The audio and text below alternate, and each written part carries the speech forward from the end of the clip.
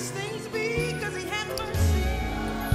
If you don't mind, if you're not too cute, if you're not too busy, wave your sanctified hand all over this building. Give the Lord some praise for his mercy. I just want to thank him for his mercy. Yeah, yeah, yeah, yeah, yeah. Where would I be? What would I do without your mercy? Yeah, yeah, yeah. He is a great God, full of mercy, full of kindness, full of grace. Yeah, yeah, yeah. Yes, you know you should have been dead. Yes, you know you should have been gone. But look at you today. You're here. You got life. You have strength. I praise you for your mercy, Jesus. I gotta thank him for his mercy. Can't be cute now. I'm beyond that now. I gotta thank him. He brought me. He saved me. Yeah, yeah, yeah. I praise you for your mercy, Jesus. Yes, they lied on me. They considered me dead. But you didn't forget about me. Yeah, no, no, no. No, no, no, no, no, no, no, no, no, no. Yeah, yeah, yeah, yeah, yeah.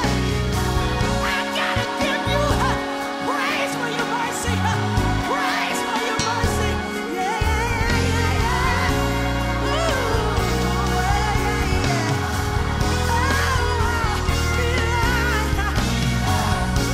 Bless me, Lord. Have mercy on me, Lord. Yeah. Shephen said it. Oh, that thy would bless me indeed. Oh, Lord, I need you. Bless my brother, yes. Bless my sister, yes.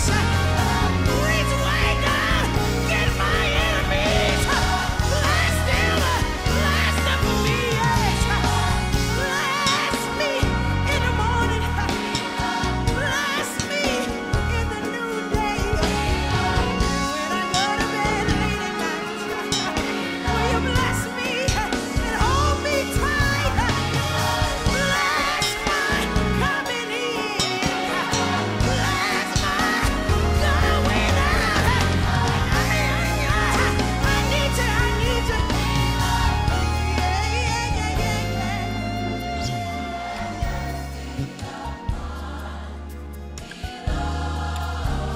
Extend your hand to him now and ask him.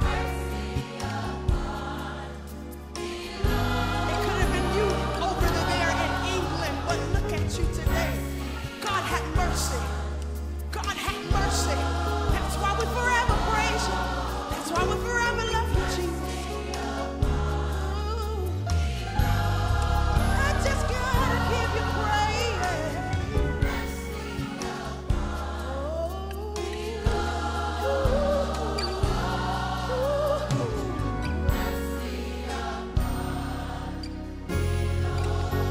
Now, right where you are, take some time, place your hands together, and offer him up some praise for his mercy.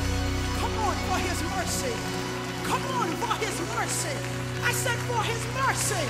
Offer him up the best praise. My strength and my redeemer. And we pray, God, that there be someone here today who might have a discontented heart or have a troubled heart, that you would bless that heart and that mind and that spirit today through the blessing of your word. We thank you, God, that your blessing make it rich and you add no sorrow with it. So we give you praise, we give you glory, and we ask it in Jesus' name, and for his sake we do pray. Amen, and thank God.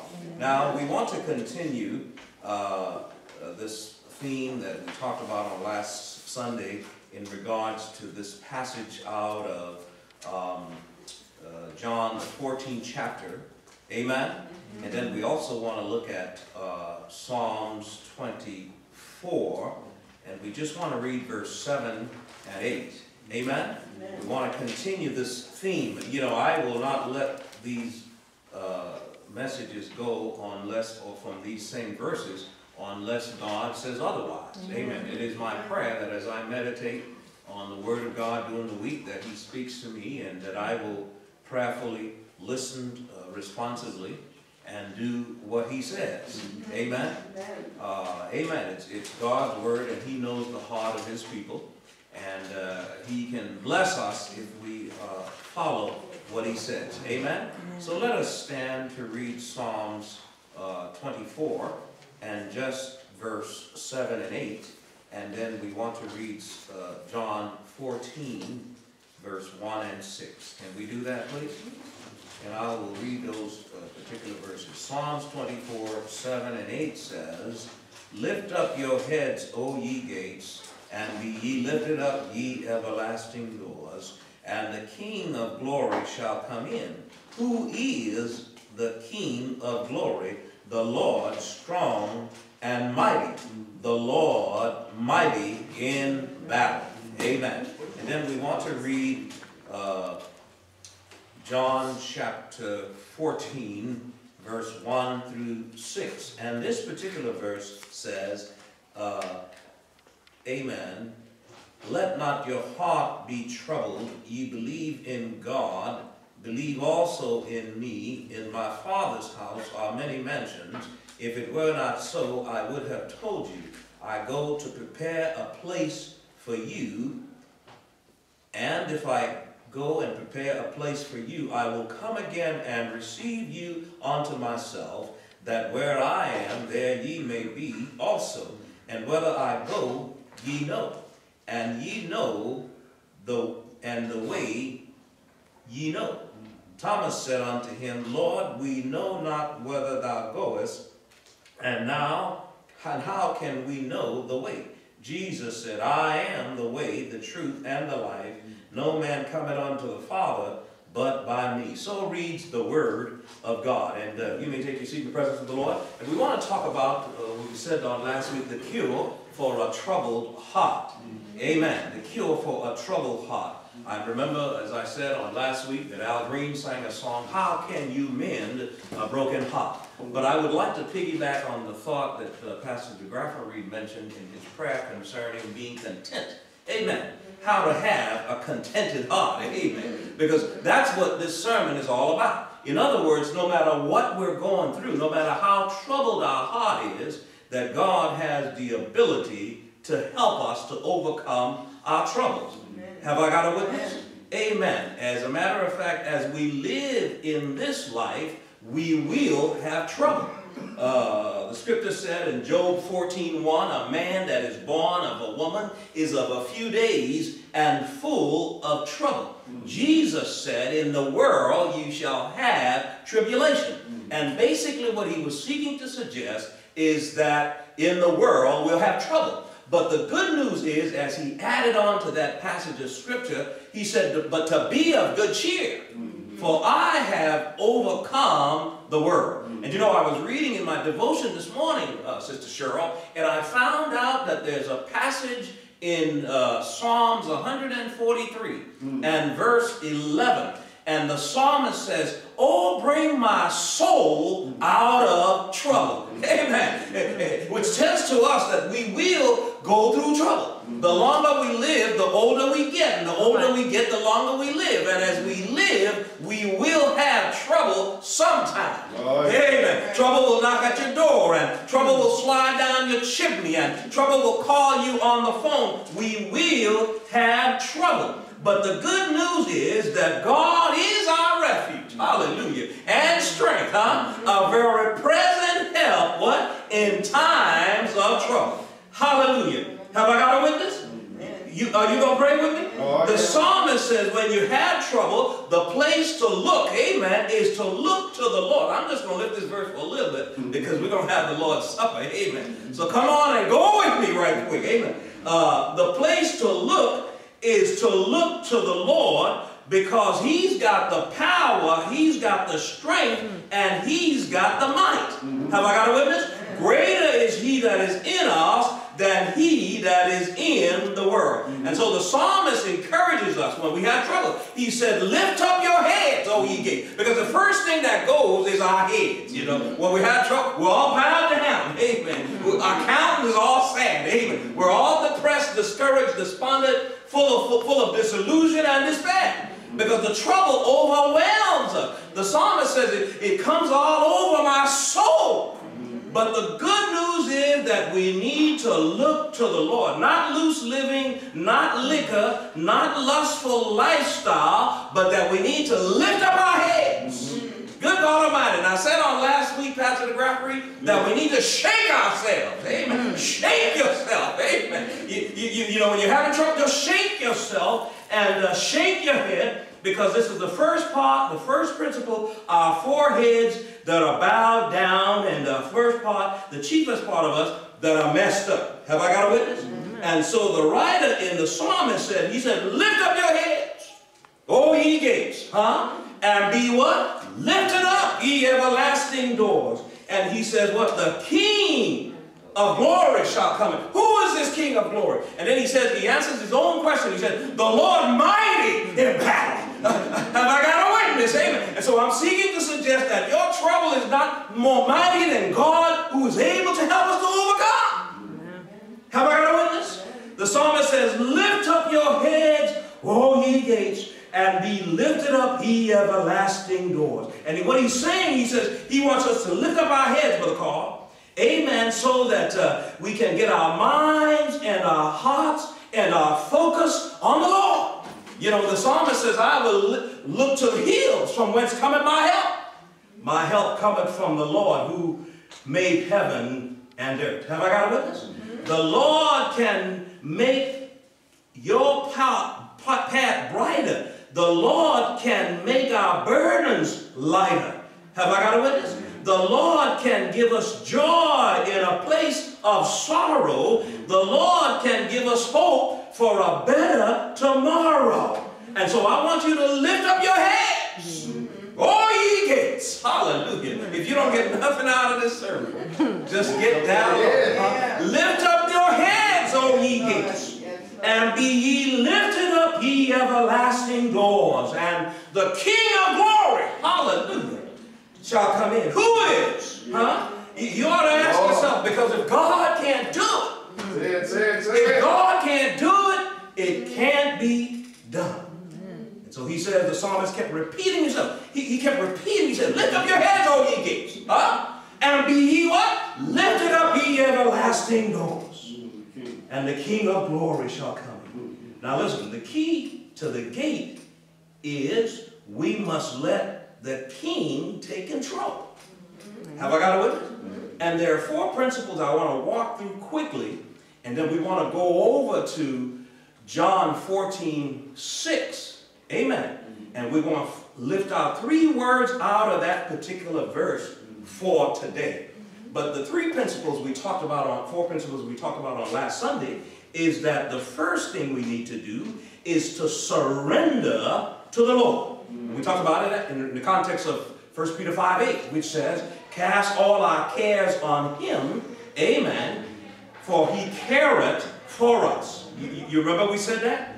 And the songwriter teaches us, all to Jesus I surrender, all to him I freely give. I will ever love and trust him, in his daily presence live. And so if I live in God's presence on a daily basis, he's going to make my heart content.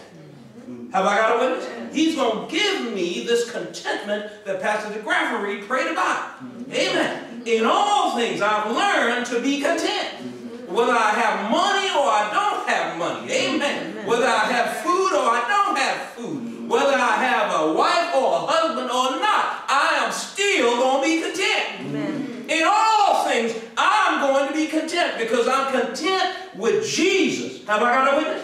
And so the writer teaches us that whatever our pearl, our problems, and our predicaments are, we ought to cast it on the Lord. For he what? Careth for us. Hallelujah. That's good news. And so whatever you're going through today, lift up your heads. Lift up your heads, all ye gates. Hallelujah. I want when you go home, that's all you hear in your mind. Just resonate with you. When you get ready to put your head down, because your trouble is overwhelming you, you're going to lift up your head. Ye everlasting doors, because the King, the King of glory shall come in. Who is? Hallelujah. And so we want to surrender to Christ. Have I got a witness? 1 Peter 5:8. And then we want to depend upon God because he is able to sustain us. Amen. Psalms 3 and verse 5 suggests to us that when we surrender and he's able to sustain us. Have I got a witness? But then he's also able to stabilize us. 1 Peter 5:10. He's our stabilizing force. When you're going through trouble, you need a stabilizer. Amen. It's like an airplane. Once the stabilizer is gone, that plane is coming down. Well, have I got a, you're going to crash. And so we need God to stabilize us. He's our stabilizing force. Dr. DeGraffenreid. Amen. I used to work on airplanes. Amen. Right out here with American Airlines. And one of the key components when they were putting all those avionics back, and they would take those planes, and I used to go up to Sacramento because we used to touch land in Sacramento. Just in Sacramento, it took about 15 minutes to get to Sacramento in one of these DC-10s. And I used to go up, you know, they had the stewardess and they had all the people, they were checking out the avionics and so forth. They give you lunch, you know, and you acting like you're actually flying. But the pilots would be test flighting, testing the planes after they would have rearranged the whole thing, the whole body, the wings, the wheels, and they would take me up, and I was like, praise God, I'm going for lunch, I'm in a plane, amen, you know, while I'm working, amen, and I just have a hallelujah time. The stewardess would come around just like you're flying, amen, but I'd be actually working. And one of the things they make sure is that the stabilizers would be working, amen. Because they want to make sure that when that plane takes off and lands, that you're going to be stable, amen. And God is our stabilizer. Amen. Hallelujah to them. He stabilizes us. When we feel like rocking and when we're rocking and rolling, he's the one that just keeps us going smooth, Brother Paul.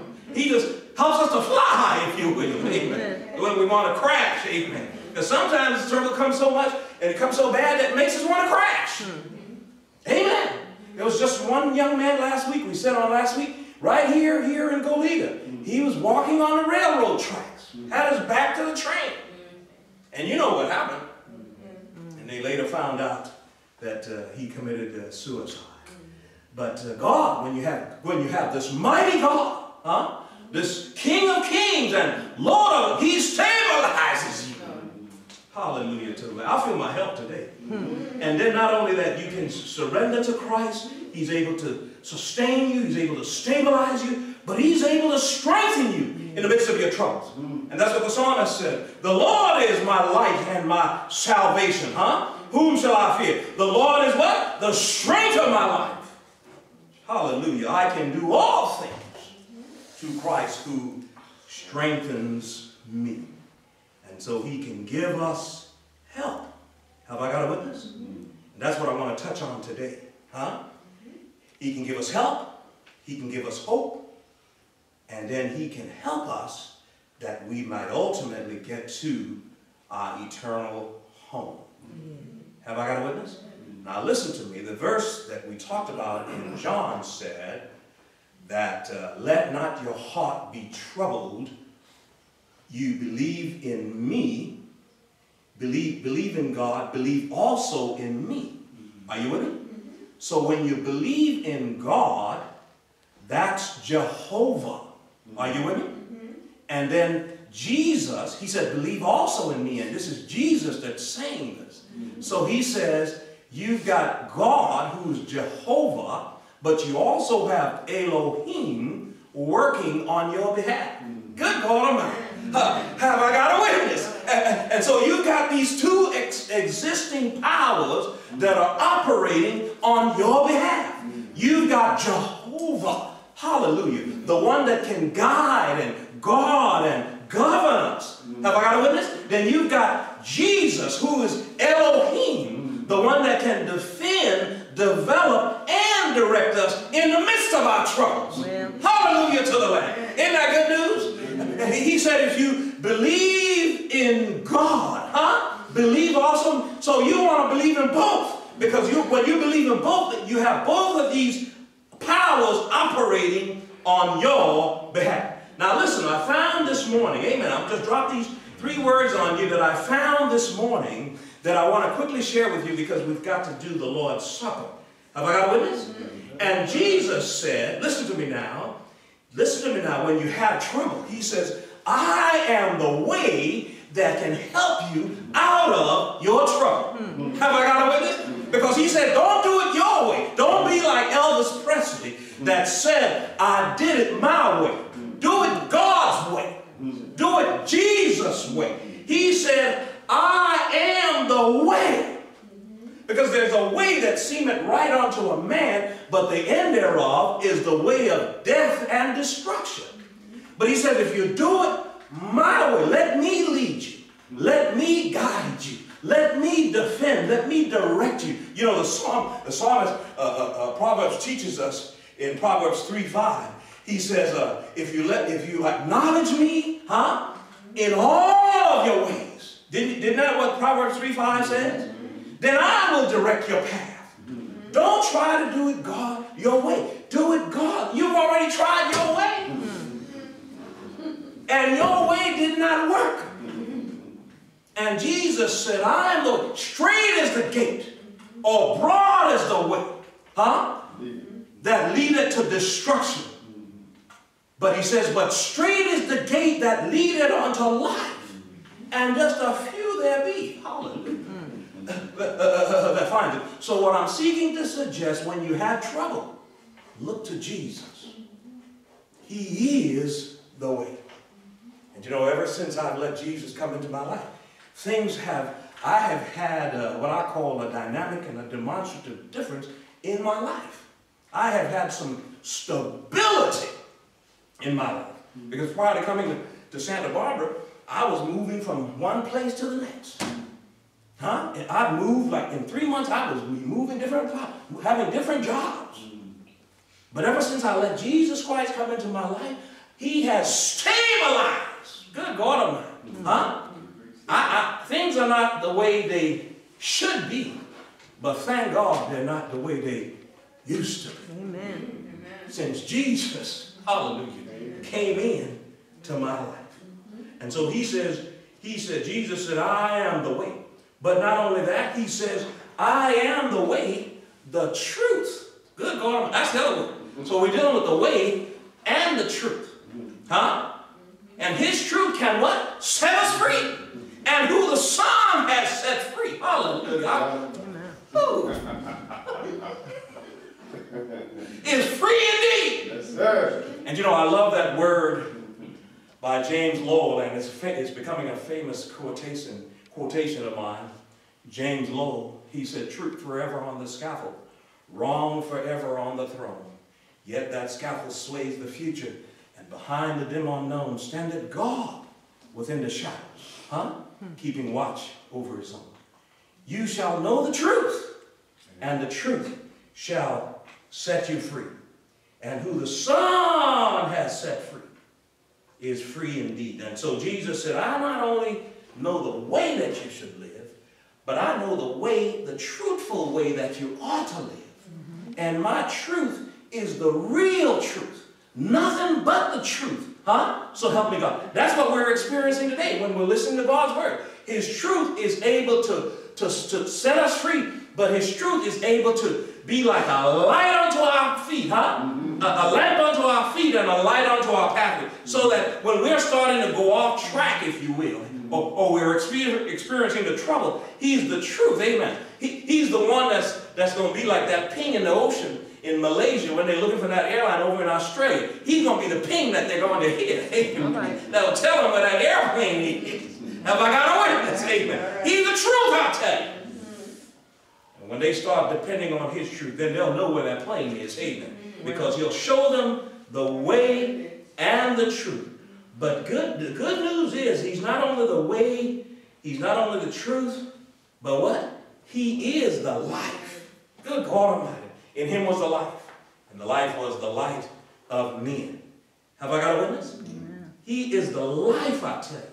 He has come to give us life and to give it to us what? More abundantly. He's come to give us a qualitative and a quantitative life.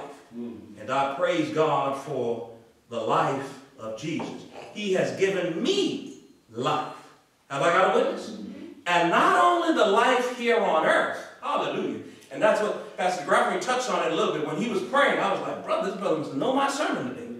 Because he talked about heaven, amen. And that's what Jesus said. He says, I go to prepare a place for you. See, when you're troubled, sometimes you can only think about what's going on here on earth. And sometimes we can be so earthly minded, we're not going to be any heavenly good. Right. Have I got a witness? Amen. But Christ wants us to know that when you're troubled, just don't think about what's happening here on earth.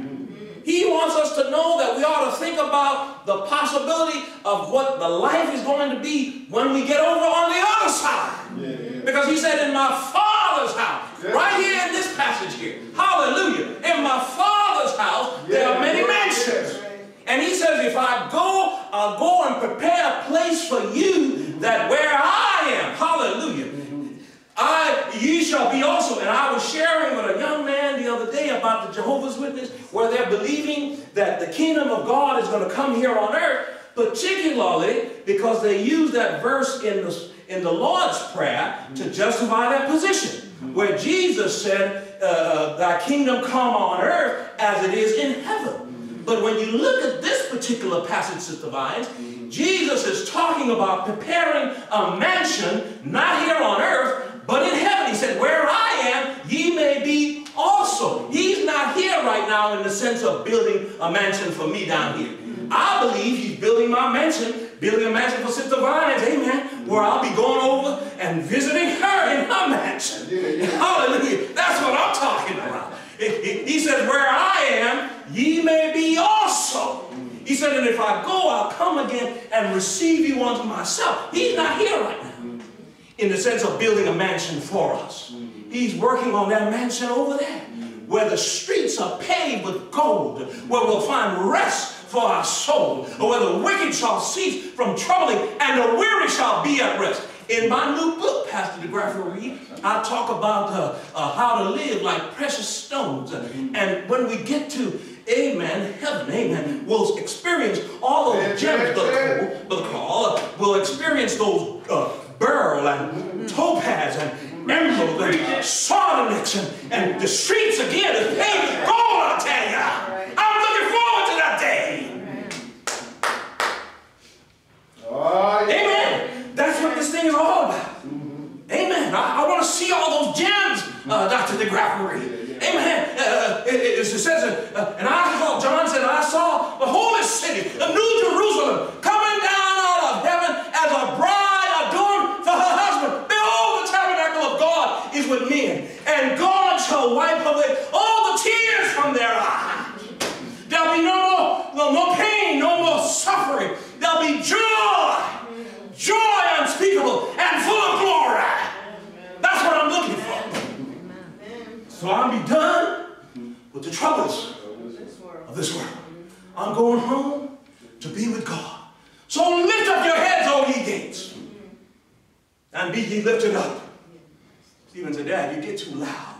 But I can't help it when I get excited. He said, Dad, you just get too loud, Dad. He don't quite understand that yet. You see. Amen. And he said, Dad, sometimes you ought to cut out some of these silly sayings you got. Well, when you're going through, you don't want to nurse it. You don't want to curse it. You don't want to rehearse it. You don't want to disverse it. And God will reverse it. Hallelujah to that. We better get ready for the Lord's Supper, because I'm going to lose myself if we don't do that. Amen. Don't nurse it. Amen. When you're going through it, don't nurse it. Don't curse it. Don't rehearse it. Don't disverse it. And God will. God will reverse it. And sometimes, when you're troubled, you're just sitting there moaning and groaning, whining and dining. Huh? You reverse it. And you nurse it. Don't do that. Don't nurse it. If you're going through trouble, lift up your heads, O ye gates. And be what? Ye lifted up, ye everlasting doors. And the King of glory shall come in. And the psalmist asked the question, who is this King of glory? Huh? The Lord mighty in battle. He is. He is the King of glory. I told you last week about this movie, Noah. And I know some of you have thought about going to see it, and I don't want to break it for you, but you can't listen to what Hollywood got to say. You got to listen to what God has to say. Because when you listen to Hollywood, Sister Twine, they have a way of mixing up the scriptures with mess. They had no stone gods that was helping Noah building that ark. Noah and his son were building that ark. And they had some stone gods. They were even talking. Oh, what kind of mess is that? Huh? That's not in the Word of God. They were moving all the lumber and all this stuff, putting the ark together. It said Noah built the ark. Not these stone gods. And there was no mess about killing them two, no twins that were born to one of his son's wife. And no twin was born. And he said that when the twin was born, Noah was supposed to kill the twins. That's not in the Word of God. So you got to read your Bible. You got to know what the Word of God says. And Jesus said, I am the way, the truth, and the life. So when you're going through trouble, Jesus can help you to find some